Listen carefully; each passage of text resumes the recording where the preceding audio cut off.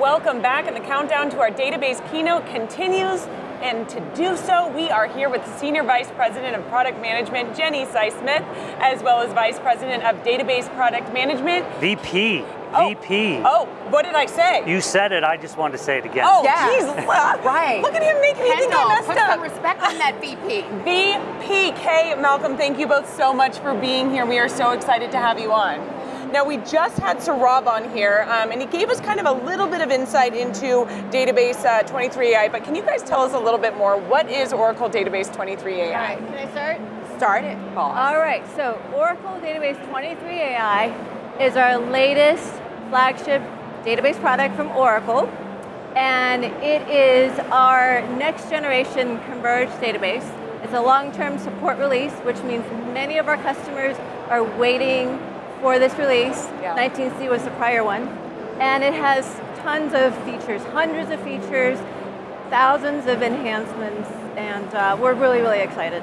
It's available, by the way, on the cloud and on the engineered systems that Oracle has. Okay, because I mean, I've heard Larry and Juan and Andy now talk about how this might be one of the most important releases Don't ever. forget, Edward Screven also said in 40 years that he's been here, this is the most exciting. It's a game changer. Yeah, exactly. Yeah, so don't forget that. Okay, I won't forget them. What problems does 23AI address?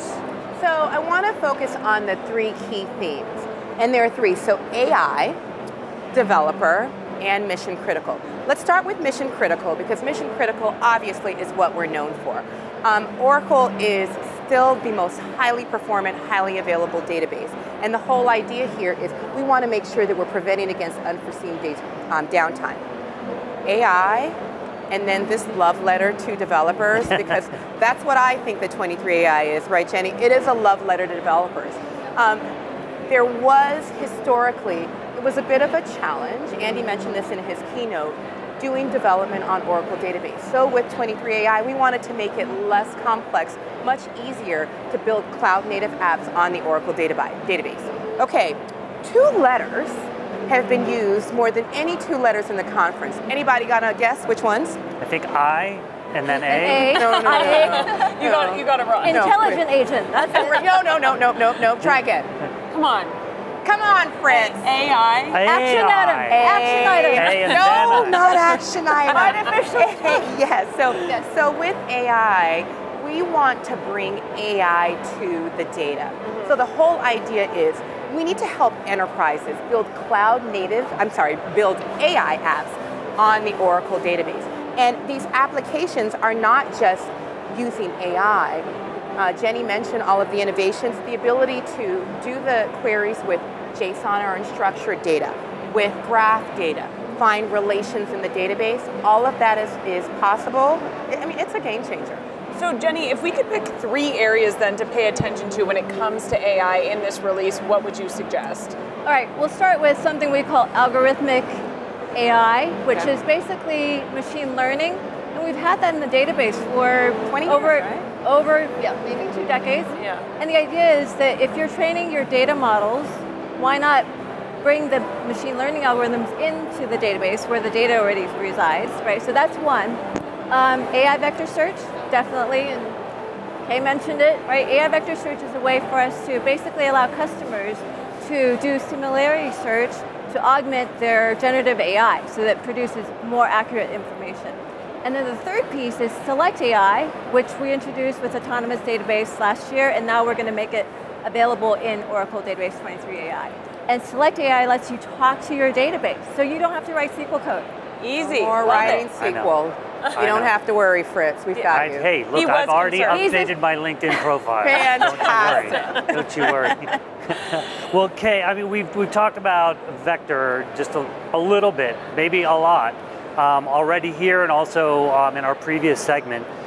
But can we talk about how organizations are actually leveraging that?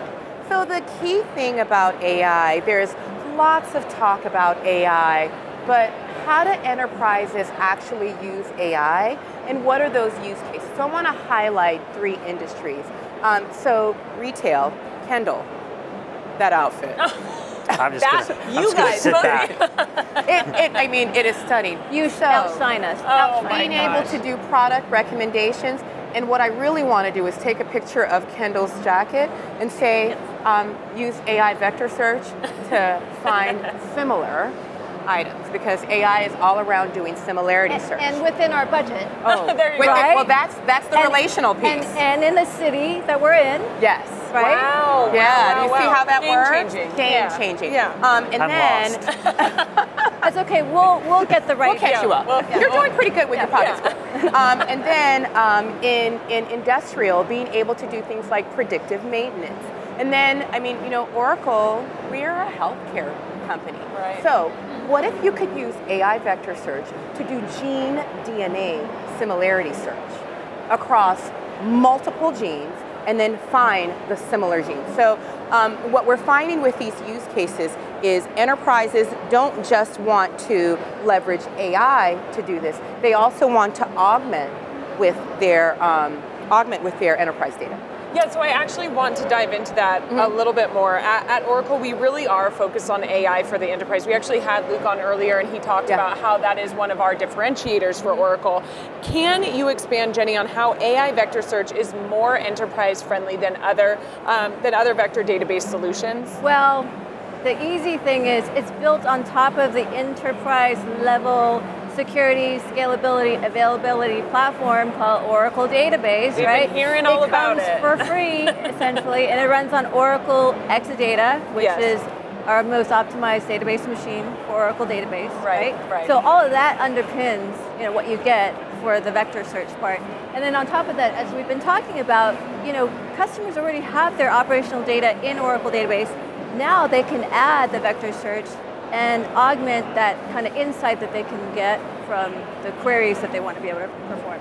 So Kay, kind of keeping on diving in, most people know Oracle for being the most performant and highly available mission critical database. Yes. What are two key innovations in that area for 23 AI? So one of the biggest is true cache. Now, I'm not a good namer of things. Actually, this is to compare it with other vendors that have faux cache, as in not real cache. Right. It's a true cache. It is a true cache. Got it. And what this is, it's a read-only replica of the primary database. So what we're doing, so the problem with these faux caches that Jenny was mentioning is developers would be responsible for doing the integration and the management, right, of the data.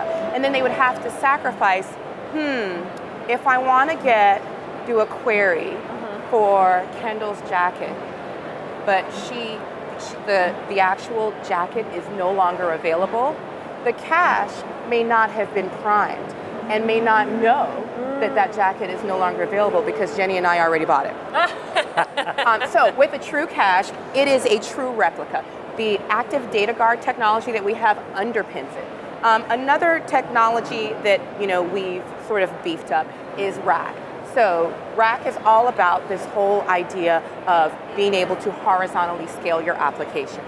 With the 23 AI RAC updates, you're able to do things like local rolling downtime maintenance. And so for one RAC node, and I know I'm getting, don't worry, it's really Chris. Very little downtime. Very little downtime. Okay, Yeah. So with one RAC node, you can have 2 instances of the Oracle database, patch one, and still have that node available. Wow. Which we've had for some time, but now it's helping the smaller customers who don't necessarily have the multi-cluster rack environment. Yeah. Wow. Can I add one more? Yeah, okay. please do. One of my favorites is the globally distributed database with graphed replication.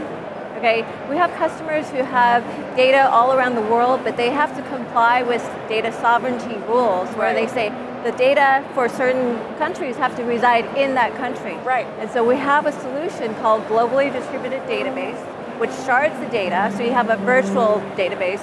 But now we add a RAF replication, which makes it really, really simple to ensure that you have an active kind of configuration, so you can make the change of that data from anywhere and ensure that there's sub 3 second failover if there's any kind of problem. So that's Jenny, is GDD new?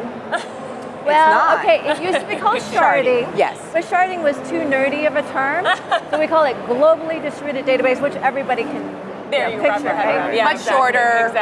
right? Much easier on the tongue. Yeah, that's So- so important. Yeah, I just say fault tolerance, but that's just me. Yeah, okay. Now, Larry talked a lot about security. Oh, Anything new security-wise, Jenny? Oh, right. So, Yeah. Oh, you want to? Either of you. okay, well, can I just... Sure.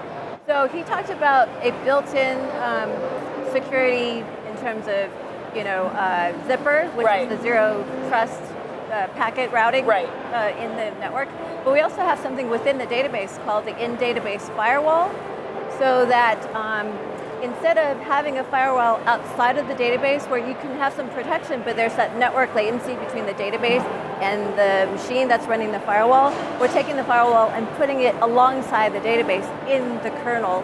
And so it's extra protection. And there's something called SQL injection attacks, Yes. which is fairly prevalent, right? And so this just further protects your data from that kind of attack.